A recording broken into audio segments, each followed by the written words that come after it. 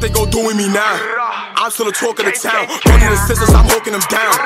We turn the spots into frowns. Gang hop out, then we clearing the crowd. Chest shot, we aiming for heads too. Grease in the queasy, I got through the check too. EBK, we don't fuck with them niggas. If you jacking them, duck with them niggas.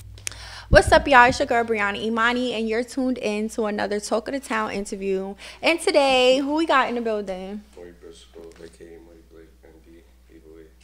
All right, well, we got Mori Briscoe in the building, Mr. Most Consistent. Congratulations on your award. Thank you. How do you feel? Like, is this your first award? Yeah, I ain't gonna lie. I just feel like for the longest, I ain't been getting my flowers, you feel me, for like the shit that I do. Like, I bring a lot to the table, and a lot of niggas don't really see that, you feel me? So I appreciate y'all for seeing that and give me the award. Of course, congratulations. So how did you manage to stay so consistent? I mean, even like 2020 leading into 2021, it wasn't only like a 2021. Staying in the stool, like, niggas go to the stool like every other day, so it's a everyday thing. And after we do the songs, niggas is ready to shoot vids the next day, probably the same night. So when you put music out, is it songs that you keep in the tuck, or is it literally like what you said, like y'all make the? A couple though, like a couple songs, like I'll look at it and be like, nah, that's not like 100K worthy. You feel me? Like, every song that I want to put out, like I feel like it got to be a hit, like or it got to sound like this is it. You feel me? So what do you classify as a hit? I say lyricism, like in the flows. Like I don't like a lot of my songs to sound repetitive. You feel me? So if my songs are sounding the same, I'm gonna choose like which one sounds the best out of which ones are sounding alike and drop one and throw the other way. You drop your music through like other YouTube accounts. You don't have one. Why is that? I just made one recently though. I made a Vivo account. So right now, if you go on YouTube and search up Mori Briscoe Vivo, you can subscribe. I'm gonna start dropping videos on there. And like every now and then, I'll probably drop a video on Rap Consoles. Okay. So what was the reason for it before? I just never seen myself like dropping on my own channel because it was mad work. I'm gonna be honest. And I felt like in order to get paid off YouTube, you feel me, it's certain requirements. So I was like, what would be the point in me setting it up if I'm not gonna reach the requirements? You feel me? Like I know it was saying about a certain amount of watch time, subscribers and shit, and like the first page I made ain't have subscribers like that. So I was like, it's whatever. I'm gonna just drop on this other page. Started dropping on their channel and getting views. So I was like, might as well keep it going the same way. But you weren't seeing anything from those YouTube views though, like monetarily, right? Nah. So what do you? When I see money from music, it comes from streams, like audio. It's like when I put out my albums and shit on all platforms, that's when I get my bread back. So what would you say is more important, the streams or the views? The streams is important, like money wise, but the views, like for people to like recognize you, for me, attention and shit, that's more important. So let's backtrack a little bit. So growing up, you're from Brooklyn. Yeah. What was your life like growing up? I was a ball player, so like I had an athletic life. I was playing ball, going to practice, coming home, ball game, for me, regular shit. So at what point did you decide that you wanted to make music? When I got benched. I got benched for a whole season in my freshman year. So my freshman year, they fucked a lot up for me. When I got benched, I got suspended from my school too. So it was like I wasn't really in the mood for anything else. Just got bored, got on my computer one day and started doing music. So would you say like it happened for a reason? Like what, you was getting in trouble? That's why you was benched? Yeah. I got suspended because some other shit that happened in school, like behavior-wise and shit. So. So yeah, because I heard in the song you was like from 13, you was outside. So you like, been getting into that shit. In like when I say in terms of being outside, like just like being like around shit, you feel me? So like, I'm not saying like 13, I was running around killing niggas and shit like that. Okay, so would you say though that contributed to like why you were benched and why you started making your music? Yeah, the fact that you was exposed to that? Yeah. So who were you listening to back then? Like the people like I chilled around, people from my neighborhood, like Nas Blixky, MV Nas Blixky, 2G's for me. So you was already listening to the drill shit. Do you think that if they weren't your friends that you would have tapped into the drill shit? Honestly, I probably still would have ended up doing it because like growing up I was listening to like Chicago drill music. So like when that shit caught my attention, I'm like, nah, this shit is it. Like I didn't really listen to no other type of music after that. Who was you listening to, like Chief Keef? Nah, niggas like FBG Doug. Okay. Doug, Ruger, King Lil Jave, and I ain't gonna lie. So when you started making your music and it started picking up, like, what was that like? Was it expected or? Nah, I ain't expect that at all. I ain't gonna lie to you. Cause for the longest, it was like I wasn't getting no attention. You feel me? Well, I felt like I wasn't getting no attention, and then just out of nowhere, one day it was just like everybody paying attention to this one kid now. So what song would you say was like the one that did it? I say either On Go or On My Split. Like, cause that was at that time it was like a controversial ass song. Cause I know what's this nigga name? Forgot her name. I dropped the GDK. No, I'm lying. It was Folk in the Trunk. When he dropped that, I remixed the beat and did the On My Split song. So I mean, what are your thoughts on like the whole like, you know, diss tracks and all of that? Like, what are your thoughts on it? We'll start there. I just want your general Like, opinion. as in what? Like, why do people make diss tracks? Why do you make diss tracks? I just respond. Like, it's a lot of people that like feel the need to mention me or my friends and shit. You feel me? So I just respond and tell my side of shit. You feel me? Okay, so you never initiate? I wouldn't say that. Nah. No? So when you're making a diss track, do you feel like there's limits to like what you could talk about, or is anything on the table? Like, anything is on the table. Like, cause it's like, boom.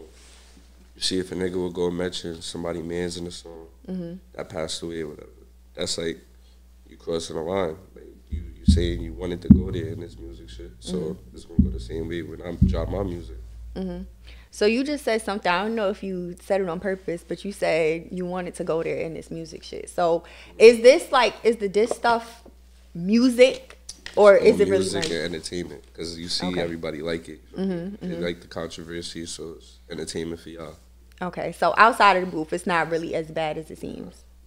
Nah, not at all. I mean, like, majority of these niggas don't even be knowing each other in real life. You feel me? So it's like, we ain't gonna see each other. You feel me? This shit ain't real. But like, out of curiosity, like, what does it take for somebody to like talk about you in a diss track?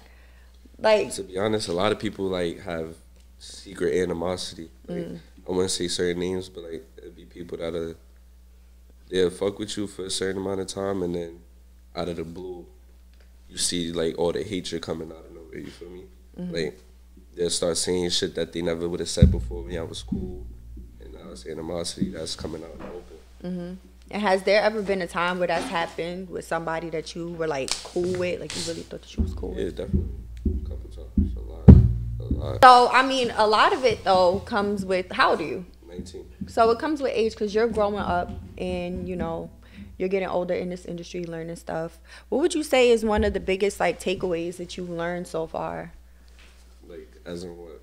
as an artist, like in terms of the industry, how it works? Like, one thing I realized is like, once you sign a contract, like, you no longer own your music. You feel me? So like, that's one thing like I'm gonna try to stay away from, cause like I see a lot of rappers like getting restricted from dropping music when they want, getting paid off their music. Like, I'm not trying to be in that situation at all. For me, like, I deserve the type of, like, with the recognition and shit that I have and the streams I'm making, I deserve to have my bread when I want it. You feel me? Yeah, y'all not supposed to be able to control when I can get my money off of my music, my hard work. You feel me? So what I'm hearing is kind of like you like to take the independent route for as long as possible. Yeah, you could say that. So are there any labels that you would consider signing though? Rock Nation. You could say that, Rock Nation. And what would it take for, so like what is it about Rock Nation, for example, that interests you? I see like a lot of rappers like they consistently come after like specific labels. Like, I'm not gonna say the names, but it's a couple labels I always see people posting about. But, like, I don't ever see Rock Nation in the mix of that shit. So. Okay. So I mean, taking it back to the music, like, what do you think? Like, how would you say that the drill scene is like doing right now? Do you think that it's something that's gonna stay consistent? Yeah, because right now it's looking like how 2016 was looking like, with the whole Big Ops and then the Blickies going out of the music shit, you feel me? So right now that's what it's looking like with this whole Brooklyn shit, and people saying they going against what the Bronx is doing, you feel me?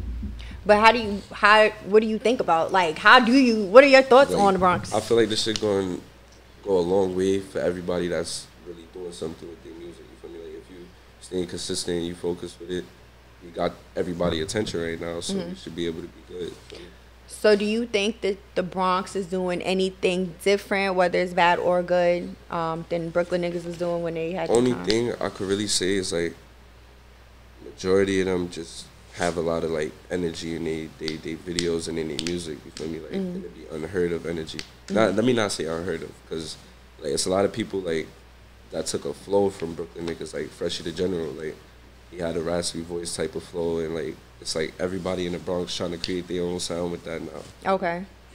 Okay, so what about when it comes to support? Do you feel like the support of like the niggas in the Bronx matches how it was in Brooklyn? I mean, I can't really say that because like I don't know how it is on their side. Okay, I don't really know like a lot of niggas from the Bronx to really say that, but for Brooklyn part of it, like it'd be a lot of niggas that hate. Like a lot of niggas want to support their own mans. They're gonna support the nigga from the Bronx before Brooklyn. You feel me? Have you noticed that? Yeah, a lot. Yeah. A lot. So I mean, like Tutu, for example, like do you feel like when he performed at Rolling Loud, or like when he was like he got put on, and you know niggas from Brooklyn was getting put on, do you think that helped at all? Yeah. Yeah. Definitely. Did he do anything like that specifically that you could say like he was like helping put y'all on? Like me, for example, like I never performed before, but I opened up for him at a performance in Rhode Island in like October. Okay, and how was that? Nah, shit was lit. I ain't gonna lie. It was lit? I was packed. I didn't really expect people to like even know who I was out there, but like a couple of the songs came on and they was jacking it. Like everybody knew the song. So you like performing? Yeah. What is it about performing that you like? Like the feedback. Like when I see the crowd is like they active, like how I'm active, then I'm feeling it. So what do people like usually say when they hear your music? Like what's the feedback that you usually get? A lot of people like say I'm like too laid back with shit, you feel me? But like that's just how I am. Like I can't change that. Like I could, but I'd rather not, you feel me? Because I'm not a nigga that's gonna fake my name, you feel me? I'm gonna be myself. So. Okay. Well, that's okay. So do you feel like when it comes to the music stuff, like do you do it to be in the spotlight, or do you do it because you genuinely like to make music? I don't really care about like the spotlight shit at all. Like the whole goal for this music shit with me right now is like to get out of where I'm at. You feel me? Like the position I'm in, being in Brooklyn. Like I don't want to be in Brooklyn the rest of my life. I'm trying to live in the hills, fancy hot, big ass crib in Cali probably. So I don't really care about the spotlight shit. But if the spotlight gonna bring the money with it, then of course. Okay. So when you get up or to the hills in Cali and stuff like that, will you still be making music? Of course. Like, Yeah. I like music. Like I love music since I was young. I always loved music. So the music shit is like always gonna be there regardless if I'm rich or not. And I don't even plan on retiring. So you're just gonna keep making music for as long as you can. True say, I might sound wild for this, but like I want to be a nigga that's like 63 and still rapping. Like you ain't never hear no shit like that. Like, yeah, that's my grandpa. Like, were you ever heard of a nigga with a big ass chain, music video in a lamb truck and shit like that? So I'm gonna do some shit like that. So do you think that you would still stay within that drill area, or do you feel like by then it's gonna be probably by then that shit gonna be all types of played out. Nobody even gonna want to hear that shit. right? So where else do you see yourself though, in terms of like the music that you made? See myself going far, real far. Me and everybody else. Well, I say that to say like you are versatile. I would say like you have, you know, a few different tracks. We're gonna get into that in a bit. But like where else would you see yourself if you're not gonna be making drill down the line? Like what markets do you think you could tap into? You know what's crazy? Somebody was telling me I should make a dancehall song. I was thinking about doing some shit like that. And would you consider it? I would. Like I try different shit all the time when it comes to music. So like, why not? But if it sounds crazy, I'm not doing nothing with it. That's just gonna be a throwaway. Are you Caribbean? Yeah. Where you from? Jamaican. Jamaica. Okay, so it's in your blood. So would you put somebody on a track? You do by yourself? Nah, I do it dolly. Cause like, if somebody come on the track and walk on me, cause I didn't know what I was doing on that type of beat, I'ma feel it. So I'm good. I'm gonna do it by myself. So in general, even with the songs you got out now, has there ever been a time that you felt like you was on a track with somebody and they like walked on you? A couple times. Yeah. Like, I did a track with Coca.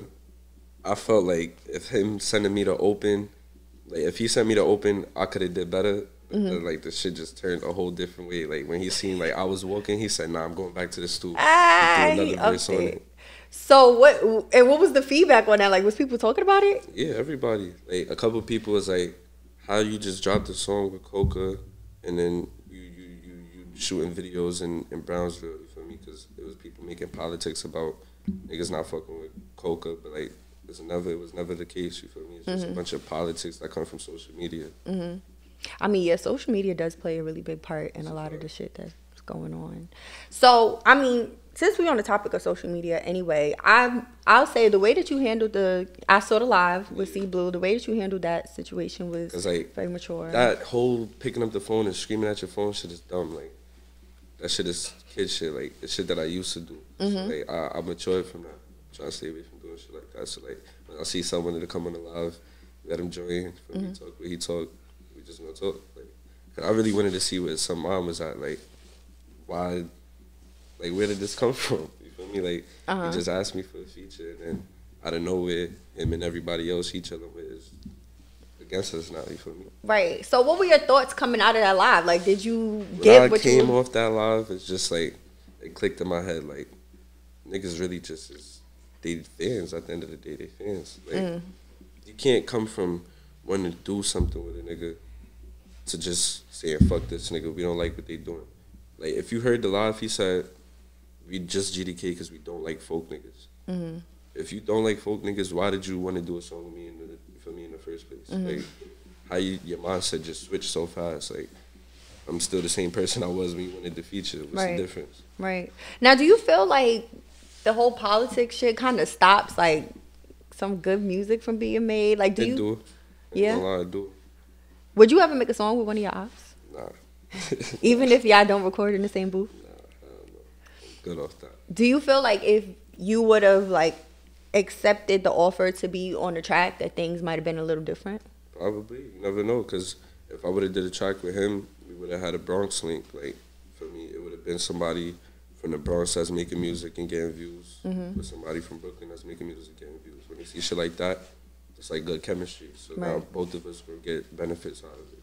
You feel me? So in general, like the niggas that you make music with, are those your friends? Are those business relationships? Yeah, majority people like that I grew up with and shit. Okay.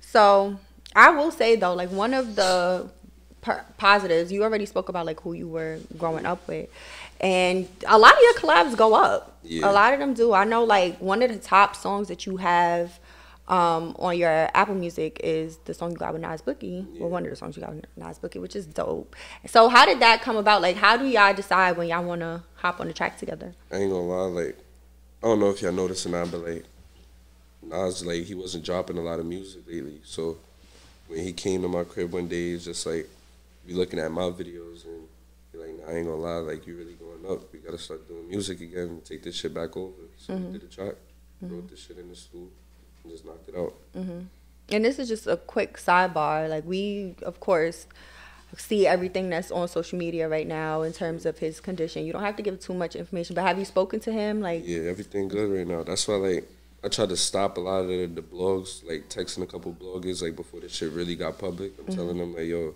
all that info is false. Stop spreading that. But, like, you know, niggas gonna listen to what they see on the media. Right. And how does it feel to see, because I'm not naming any names, but, like, you know, a lot of niggas have been, like, posting it and trying to, like, be funny and say, how like, does we that... don't pay that shit no mind. Like, we just look at them like, you're goofy. Like, you posting shit that you don't know anything about. Like, you have no information on. So. But on the other side, would you do the same thing? Nah, like, I don't even, like, make jokes on social media about niggas when they die. Like, that shit is just mad corny to me. You keep that stuff in the music. Yeah. So that was just a quick little segue. But back to what we were saying. So when it comes to the collaborations, you did a song with what's her name? It starts with a Z. Zeffy Lee. Zeffy, yes. Yeah. How did that link up come about? She's somebody that I knew, so she wanted to do music and shit. And I seen she was really starting to take it serious, so like going to the studio a lot. We was in the studio one day and I told her just get on the song with me. We did it there one time. shot the video like 3-4 days after. That was it. Okay, so post don't miss. Is there any other like female artists that you would like to work with? It's a couple like that I did already. Like I don't really pay attention to a lot of like the females, other than the ones that like would personally hit me up, or like ones that I know that rap. But ones that I work with is like Swinderella, Lee Bands, Zeffy. There's probably a couple more I can name, like Julia. Yeah, But there's nobody that's like outside of people you know that you've just seen on social media or something that you would like to work with. Let me see. I can't really think of one off the top of the head. I ain't gonna lie. Okay. All right. Well, you brought up Swinderella, and I saw her in your video for Aaliyah, but she didn't have no verses or nothing on that. She was just like in it. So what was that about? Like you just wanted her in the video? That's my friend for me. So she just pulled up and did it for me, like a favor type shit. Oh, okay. The video was nice. The Thank song you. was nice. Thank you. So like the love song thing, like the melodic stuff, like you fucking with it. Yeah, I like that route a lot though, like more than the drill shit, but like niggas like the drill shit more, so like that's what I'm gonna keep pushing out. So at what point does it get to like you making what you really want to make, if that's what you like? When it's actually start working for me. Like when I post a love song, if it could do the same amount that I could do in the drill video in a day, then I'll start posting more love songs. And what inspires your love songs? You just like, ooh, Situations. situation. So what inspired Aaliyah? Situation. Like a current situation?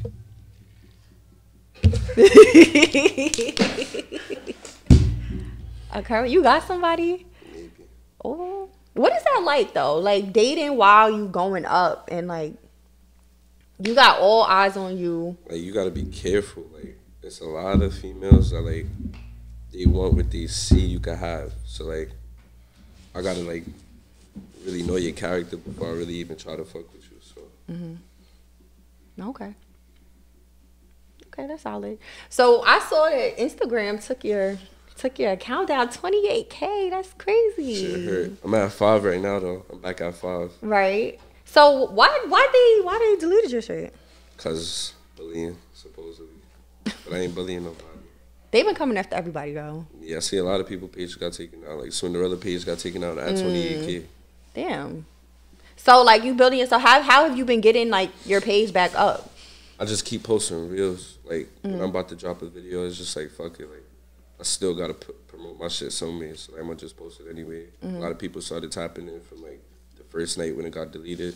So like a lot of people seen like, yeah, this the real page that he got now, and promoted it for me.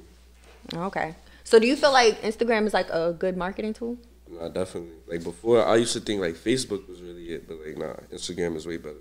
Like it's people that tap in with you from across the country. Facebook, you're not gonna see that. If you see that, you're probably gonna think it's a fake page. Right. Has there ever been a time that anything was like posted on the internet that you wish like maybe I wish we didn't have this right now? Facts. Yeah? Yeah, Like what? a lot. A lot? It's a lot of shit. Okay, well, I got you on the couch. I can't not ask. I know you know it's coming, but I can't not ask. So there's a video that's circulating of you when it looks like you were like younger. Yeah. I And was copying a nigga, bro. Respectfully. Like I was just, how would I say it, trolling. trolling. Was that a Vine? Like, what was that? Not even a Vine. Like it was a whole nother little nigga that made a video doing some shit like that, and I copied it, trying to be funny. Regular bozo kid shit. So how is it that like niggas got it? Because it was on one of my old pages. I guess somebody like really took the time out their day to worry about me, look through my shits, and happened to see it. Cause I thought it got leaked. Cause I saw a video of you like on FaceTime. I think it was like with a girl or something. She's like, "You mad, doggy?" Yeah. So what was that about? If that wasn't related, that was something else. Nah, she hacked my page one day, and I posted a picture of us. You heard? So she posted a picture of us, knowing like we don't have no relations anymore. It made it seem like she's my girlfriend. So like, shit like that get me aggravated. So I got aggravated. But if you really watch the video, you can see like I'm smirking, I'm laughing. I wasn't like crying or nothing. Like I'm just tight, aggravated. But when she starts saying that you mad shit, like I'm laughing with her now. So that was really it. Y'all still cool. Okay, so I think we really. So, all right. So, 2022. What do you see like happening this year? What do you got planned for the year? Right now, I see a big ass contract. That's what I Really? see.